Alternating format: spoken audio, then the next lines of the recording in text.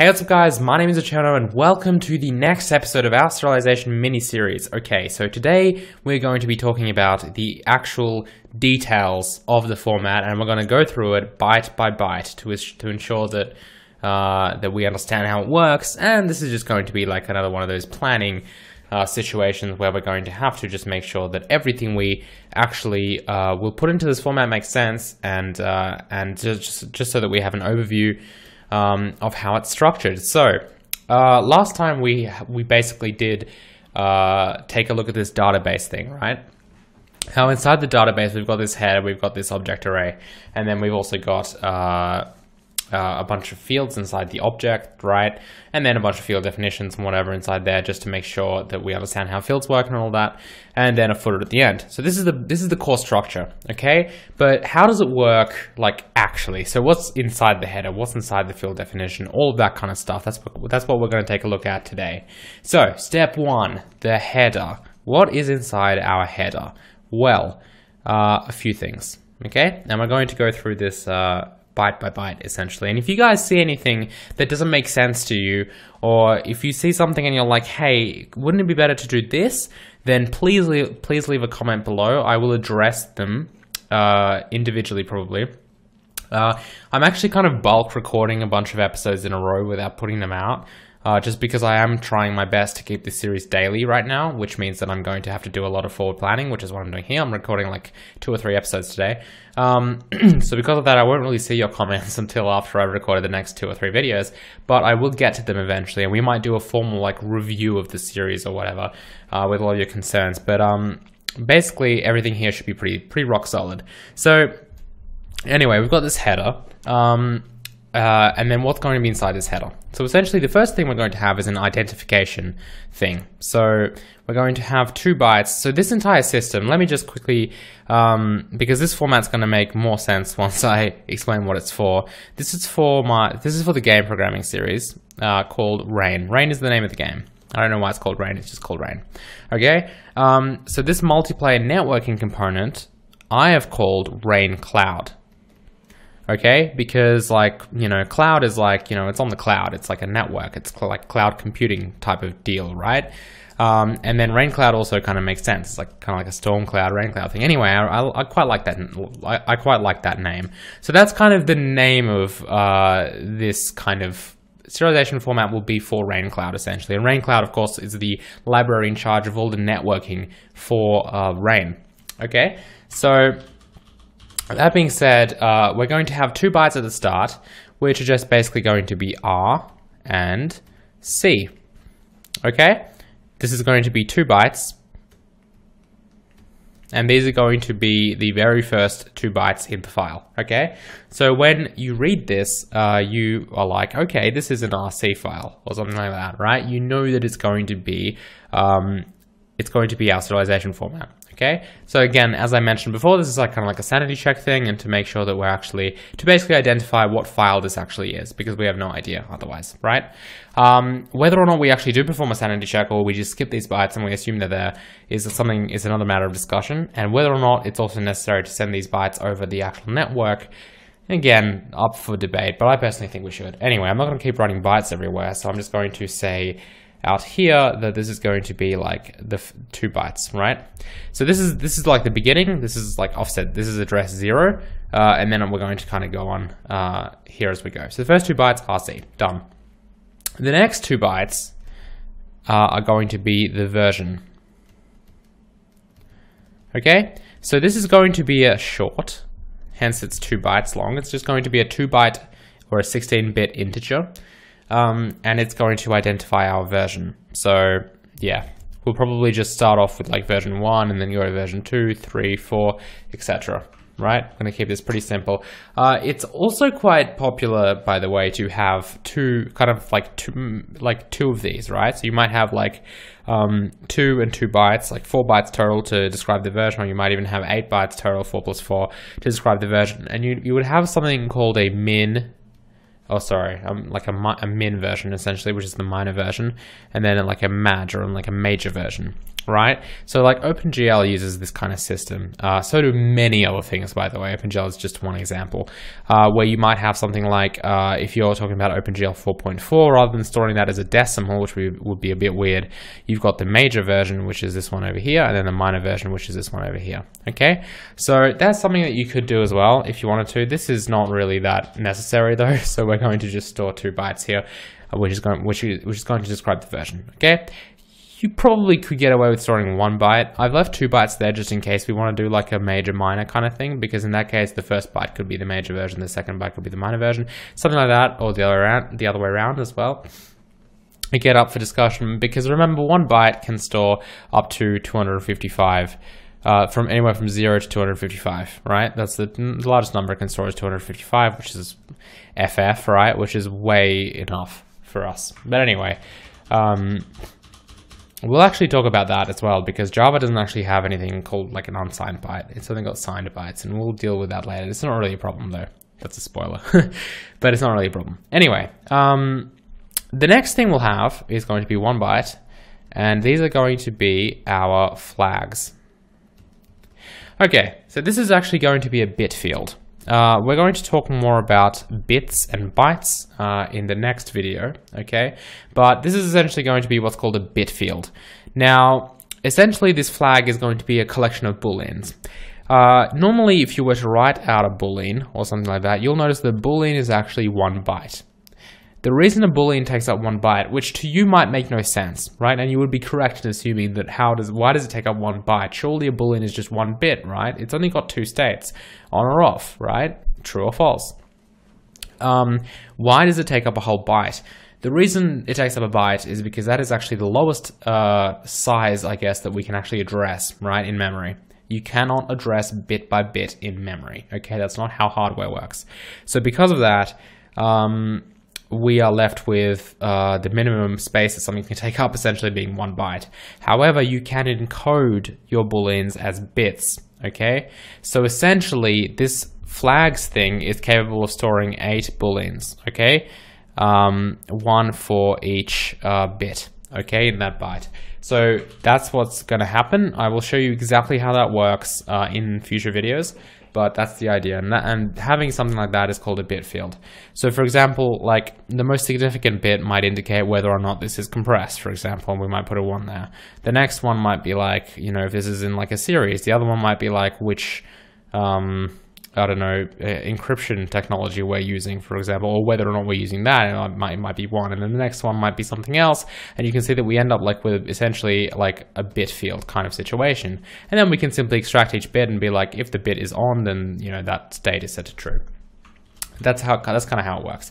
But this is going to be our flags. So this will be like essentially we now have 8 flags. Whether or not we use all of them is not really, I don't know. We might not, we might. I really couldn't imagine using more than 2 of them right now, but there will be things that pop up. Cool. So those are our flags. Now the next thing is going to be the name. So we are going to store the name of the database, because remember this is the header for the database, which is that single file. So let's talk about how we can store names. So names are basically just a bunch of characters. Okay, so we might have something like, as I said, we might call this something like alpha. I don't know, I just made that up on the spot. This database might be called alpha, right? Alpha has 5 characters in it. The problem is that we don't know that alpha has 5 characters in it, and really we've got 2 options here. Basically, the problem is this. Once this gets encoded into the byte thing, we, for example, know right now that the 6th byte onwards, right, is going to be the name. Because the first 5 bytes are these things, right? So we know that byte number 6, starting from the top here, if this is byte 1, will be the beginning of name. But how do we know where name ends? Right? Because you might be like, well, that's obviously when we run out of characters. But remember, characters are just numbers in binary, okay? And we have no idea really when this ends, because it might go on for another character, or it might stop somewhere short, right? We need to know how big it is. So we have 2 options for that. Okay, there are really 2 options. And in fact, a lot of serialization formats actually pick both, just as like a safety kind of precaution thing. But essentially, we can either store the size of the string beforehand. So in this case, we would literally store like 5, for example, beforehand. And then we have the letters A, L, P, H, A. And of course, this means that the next 5 bytes are going to be our string. So we can extract the next 5 bytes, pop them into a string, and we're done. Okay, and then we know that whatever comes after that is already not part of the string anymore, because we know that it's going to be 5 bytes long. Okay, that's one option. Option number 1, right? Option number 2 is to simply have a null termination character at the end there. So what that means is that you have your string, so we don't have this byte out the front. Usually it would be more than 1 byte, by the way, because strings, you know, typically might be longer than 255 characters. If you've got like a long description for something, it might be like, I don't know, 500 characters or something, for example. So you would typically have like a short here, because again, an unsigned short will allow you to have 65,536 characters, 535 really characters. Okay. So you typically have like a short there instead of a byte, but you could have a byte there if you like. In this case, we've just got 1 byte, which says 5, so we know the string ends. However, we don't have this size in this case. We just have the letters A, L, P, H, A, and then we have what's called a null, like a termination character. Okay, and what this is essentially a \0. That's what the character looks like. It's a backslash and then a 0. Now, a \0 is really just a 0. Okay, so we have all of our characters here, which are numbers such as, like, I don't know what A is, 40 something or something, right? We have all these characters here, and then at the end of the string we have this 0. Okay, and that means the string is over. And this is actually how C++ and C store char arrays, or rather char, like kind of C strings really, in memory, right? We have this pointer to the beginning of we have this pointer to the first character, and then basically, as far as, you know, we are concerned, the string continues on until that null termination character, until it reaches that termination character. Which is why if you're like making your own string class and you forget to include this termination character, you're going to run into problems, because basically the string will run on until it sees the next 0 in memory, which is possibly a while, right? So you might have issues with that. But the idea is that's the second option. We could have a null termination character. We could also have both of these things, right? So we've got both a size and a termination character. We're probably going to just have a size, honestly, because I feel like that might be a bit better.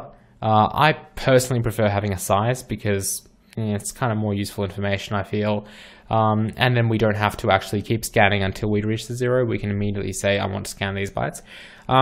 That's just a personal preference. Performance-wise or whatever, there's no difference. And as I said, a lot of formats have both. Okay, but I wanted to mention that because it's important to realize how strings, for example, are stored in memory. Okay, so all that aside, we've got this stuff, and then we've got the name. Okay, so the name, first of all, have the name size. Okay, so how many characters the name takes up. So this is going to be a 2 byte. As I said, it's going to be a short, and this is going to be essentially the name size, okay, or the name count, or something like that. Name length, really, is what I should call it. So throughout this format, I just want to quickly mention here, throughout this format, length will essentially kind of refer to like a count, right? Whereas if you see the word size anywhere in the code, it actually means size in bytes, okay? Now, you could use these interchangeably with this thing, because we're going to be using standard non-wide characters, which essentially means that we're using ASCII, which essentially means that one character is 1 byte, no more no less, right? We don't have 2 byte characters, which is something like UTF-8 or other encodings might use. In fact, I think UTF-8 uses it. But essentially, we're not using wide chars, which means that we have 2 bytes for a char. We're using just normal 1 byte characters, which means that length and size and count actually do mean the same thing. But anyway, just something that's worth mentioning. Okay, and then of course we have a variable length array of characters. Okay, so we've got a string. And again, that is variable length, but worry not, we know how long it is because the previous 2 bytes actually describe how long it is, so we know when we stop, okay? And that's that whole string situation. Okay, so that's how we store strings, and that's how we will store the name of our database. So now that we've read the name of our database, we at least now know what it's called. It's called alpha. Is that important? Is it important to have a name for our database? No, absolutely not. In fact, you would probably trim this if you were sending network packets because it's a waste of space. We do not care what the database is called, okay? The only reason we ever care about that is for like debugging purposes and whatnot, okay? There's no reason to have that name in there because it is not useful data at all. Okay, and again, you can see that this, for example, takes up 5 plus 2 bytes. It takes up 7 bytes of space that is just absolutely worthless. So this is something that we might potentially cut from like the runtime kind of network format. But right now, we're just going to keep it in there because, again, it's great for debugging and it's good to be able to have a name for our database. Okay, so next up we have. And this video, I was expecting this video to take like 5 minutes, but like I'm so wrong. I'm always wrong about video lengths. Anyway, the next thing we're going to have is 2 things. We're going to have an object count, which will be a 2-byte thing, right? So this is going to be our object count. Now remember, arrays are also objects, and we'll get into that in a minute. But essentially, basically what this short will describe is how many objects are in our database. So for example, we might have like 7 objects or something like that, which means that you expect 7 objects essentially. Okay, and then that's pretty much it for our database. We're going to have all of our meaty kind of objects and arrays and whatnot in between, and then at the end we're going to have the footer. Okay, and then let's talk about the footer real quick. So the footer is going to be a 2-byte. Let me just put the size out here. A 2-byte footer essentially, and it's going to be, as I said, just for now, it's going to be 2 bytes, 1, 2, 3, and 4. Okay. We'll talk about endianness, by the way, and how this isn't like a big endian kind of format here, but we'll talk about endianness and whatnot next time when we talk more about bits and bytes. We'll have like a footer that's essentially 1, 2, 3, 4 or something, just to be like, hey, this is the end of the file and everything is correct. Okay, cool. So let's talk about our objects. Okay, so objects over here. So what do objects contain? Well, we could do something like I mentioned with fields. How I mentioned that fields have something called a field definition. We could have an object definition for our objects, but I don't think I'm going to do that just because it's potentially not really required. And also I'll show you guys how to implement something without a definition and with a definition. So I think that'll be useful as well.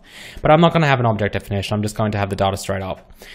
Which is basically the same as having by the way, it's the same as having an object definition kind of class. It's just that we're not having the class. So like the data structure will still be the same. We'll talk about this more. It's kind of hard to explain all of this in a concise way. But basically what we've got is, the first thing we see with an object is a type. We absolutely have to have a type. Now this is not the type of data inside the object, okay? Because remember, the type of data inside the object is going to be in the field kind of subsection, right? This is the type of object. So this is going to be a 1-byte type here, okay? And really, right now, all we care about are one of 2 options. It's either an object or it's an array. It's one of those 2 for now. That's absolutely it, okay? The reason we have to know which one it is because the next few bytes are going to potentially have extra things if it's an array, okay? So, object or array. If it's an array, we're going to go over here and we'll talk about that in a second. If it's an object, we're going to go down here. So this is like almost like a flow diagram now. It's beautiful. So this object, right? What does it have next? Well, it's going to have a name, which means that we have a name length, or yeah. So we've got our name length. We've got a T there. And then we have, of course, the name of the object. So this might be something like entity or like entity A or something like that, right? And then we're going to have the fields. So how are the fields going to be stored? Well, we're going to have a field count. Oh, that's horrific. Come on, Cherno, try harder here. We're going to have a field count, which is just the number of fields that are in this object. And then we're actually going to have the fields. So the fields are going to go down here. And this is like another level of abstraction, kind of. So the fields are going to work pretty simply. The fields are going to have a field definition, as I said. a definition, which we're going to go out here to, and then the actual data. Now the data in the field is just going to be a variable kind of byte array, okay? Now, this is a field, right? Which means that it can really store one of two things. It could store an object, or it could store primitive data. That's it right now, okay? Remember, objects do have the capability to also be an array. So arrays and objects are the same things, right? As in, an array is an object, right? But essentially we have something like that. Now the definition is a bit more interesting, okay? Because the definition contains everything that actually describes this data. Hence it's called a definition, right? So usually we'll have a 2-byte type. This honestly could be 1 byte because I don't think we're gonna have more than 255 different, yeah, this is going to be a 1 byte. I originally had this as a 2 byte, but it doesn't make any sense. We're going to have a 1 byte type, okay?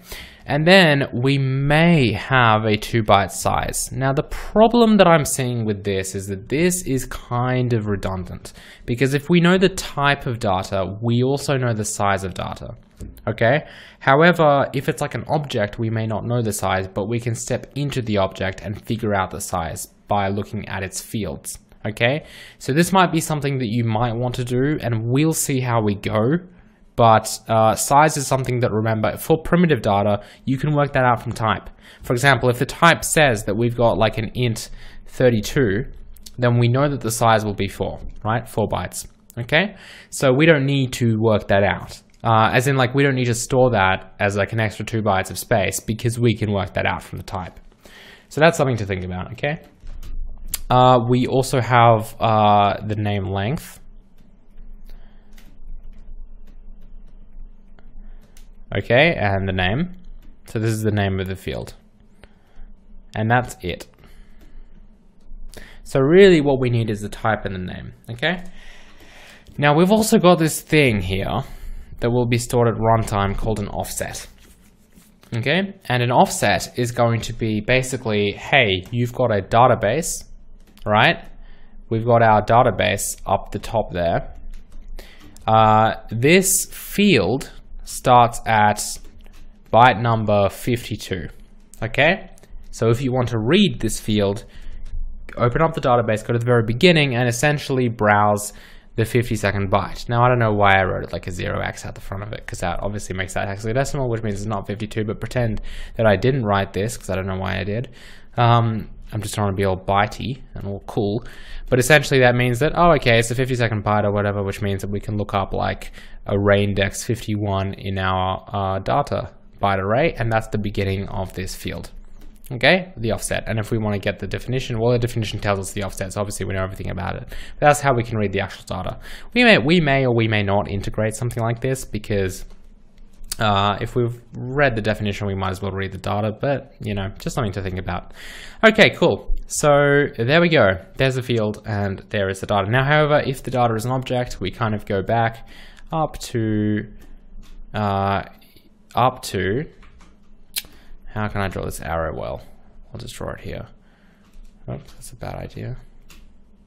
We basically go up to here. Okay, so we go back up here and we say, what is it? Is it an object or is it an array? So we've covered objects. Objects, pretty simple, right? They basically contain a name and a bunch of fields which have definitions which describe those fields. That's it. Very, very simple stuff. The array, however, is just a little bit more complicated because we just need to know essentially what is in the array, okay, and how much of it there is. So for the array, we have a type, obviously, because we need to have a type because that needs to mirror this. This is the type that is in both of these. So I probably don't need to write this again here, but just so you know, the first byte of an object or an array is this type because it has to say I'm an object or I'm an array, okay? After that, we've got kind of the same situation. We've got a name, obviously. So we've got name length. And we've got the name, which is variable length, of course. Name. And then what we've got is essentially, we've got the type of data. So this is usually something you would keep in a field, but an array doesn't have fields because an array is like one big field, right? So it's very common for you to actually have an array as a field, which you can have because fields can of course contain objects as well as primitive data. So the name, after the name we have essentially the type, which is 2 bytes. Again, you can work out the size from the type, so we don't really need to worry about having this size, okay? And then we just have the count, which is also going to be 2 bytes. So this is the count of how many elements are actually in this array, okay? So again, if we were serializing like an array of integers, as I said, which were the pixels of like a full HD monitor, for example, that would be 2 million. This count would be 2 million. Now, you may have noticed already that this is a problem because 2 million is not a number we can store into. 2 million is barely a number that we can store in an integer, really. No, sorry, that's 2 billion. I meant, yeah, it's not a number we can store here because even if this was unsigned, it would only be like 65,000. So 2 million is something that we need an integer for, which is why this count is actually going to be an integer. Now, that does limit us to 2 billion. I think that's enough though. Like, we're gonna just say that that's enough. So this count is going to be 4. Cool. Okay, and then after that, we basically just have variable length data. So, variable length data, how do we figure out when it ends? That's the big question. Very, very simply, okay? We just know that the type will give us the size of each element, and we know how many there are. So if we have 2 million integers or something, and I know that the size of an integer is 4, for example, which it is, at least a 32-bit integer is that size, I know that I have 8 million bytes to read, okay? So we read in 8 million bytes, and then that's where we end. And we know that every 4 bytes out of those 8 million bytes is a new integer that we have to basically put into, that's how we can interpret that data. Okay, there we go, done. Not that difficult at all. That's it. That is our entire format. You can see how simple it is. It's really not that complicated, okay? Obviously the most complicated, the header is really simple. The most complicated thing we have is this entire object hierarchy and how we can actually read it. But that's it. It's very simple. It's really nothing to be afraid of. I'm going to walk you guys step by step through everything so that you understand everything. So don't be scared. We're going to start implementing this and we're actually going to start writing code tomorrow, okay, in a way. What we're going to do tomorrow is we're actually going to take a look at binary, okay, and we're going to take a look at all of the bit operations that we're actually going to have to perform to manipulate these bits and how to actually write out these files and whatnot and how to actually format our data in a way that we can serialize, okay? So basically it's going to be like a bitwise operations kind of tutorial on the next video, okay? The reason I'm doing that is because I'm sure that a lot of you don't really know how to use these or have been avoiding using them or have been waiting for me to make a video about them, because every time I use a bitwise operator in any of my videos or live streams, I constantly get people being like, hey, could you make a tutorial on this because I have no idea how these work. So we're going to cover them, okay? And they're going to be covered in such a way that could probably be applicable to more than just this series. So bitwise operators and binary kind of stuff will happen next video, so get excited for that. And then after that, we'll actually move on to the code. So we will be writing code next time as well to test out this binary stuff. All right, guys, hope you enjoyed this video. If you did, please hit the like button. If you really enjoyed it, you can support me on patreon.com/Cherno, where you can pledge a certain amount per month. And for that, you of course get rewarded. If you pledge at least $5 per month, you'll get access to all the game programming source code on GitHub via a private repository and whatnot. $10 or more per month, you'll get pretty much some premium top level support from myself, where we can just chat and say stuff to each other, and you can ask me questions and we can just have a nice conversation. That's always a good idea.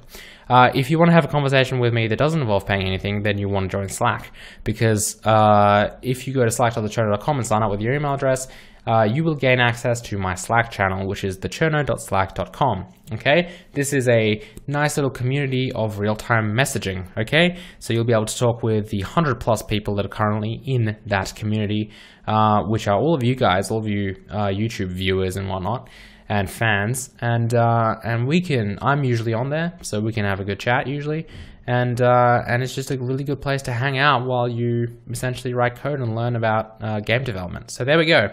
That is pretty much all I want to say. So next time, binary, bitwise operators, let's get that stuff. Let's just absolutely nail that stuff. We'll have a lot of fun with it, and it should be awesome. So I'll see you guys next time. Goodbye.